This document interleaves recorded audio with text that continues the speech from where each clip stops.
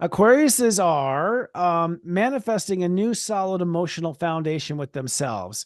And I have seen this. I have seen Aquariuses feeling really good. And that's the way to put it, feeling good. Saying yes to things. That's what I was saying. It's amazing. I've seen Aquariuses saying yes. So you are building a new self-worth through how you feel about yourself and the kind of feelings you allow to harbor and the ones you process and bring yourself to neutrality.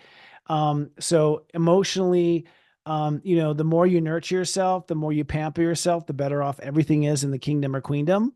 So, I think you are building self-worth through self-comfort, said the Taurus to the Aquarius. That said, Mars on Neptune is really pushing the envelope for money right now. Any business venture that you are playing around with right now is going to bring the money. Again, don't worry about money because this is destined. You were destined to do this. You were destined to play, to burn off all your karma before you started to make the industry. So the good news is that you are late to the game, but the good news is you're in the right game and you won't lose what you're doing. So you're not going to have to lose what you've done. You've already had loss your whole life. So good passive income and abundance opportunities for the Aquariuses. With Mars in Aries, you're going to be a little sharp with the tongue. I would think twice before you say that to the boss or to the colleague.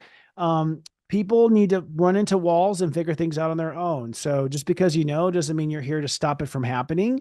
And I think that's one of the things that where, Aquas do have a hero complex in their mind.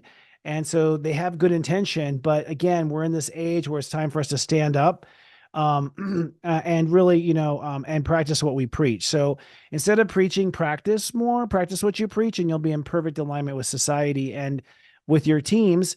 And then Pluto retrograde in your sign, you're going to feel kind of achy, whiny with really your behavior and your responses. This is sort of like being on the golf course and not happy with your swing ever, really having this keep your pep in your step, keep yourself positive, keep your attitude high when you respond to yourself, really treat yourself really well.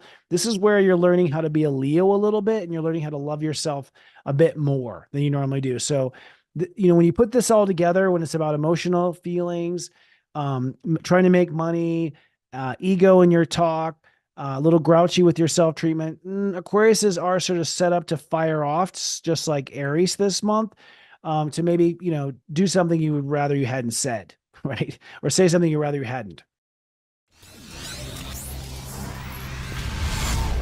It's Serious Joy, Joy, Joy.